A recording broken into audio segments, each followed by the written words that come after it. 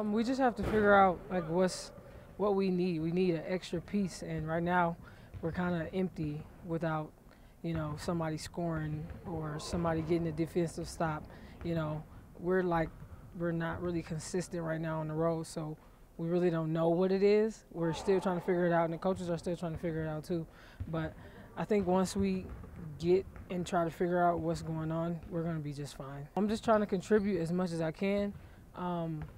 If that's getting assists, free throws, or, trying to get a layup or, some way that I can contribute to the team. I think this will help us on the road, maybe build our confidence up, because we've been, home on the road, and now we have 2 games at home, so we should be able to pull both of them out here, because that's like our #1 thing we try to do is, keep winning at home, keep home court advantage. As long as we do that, we'll be fine.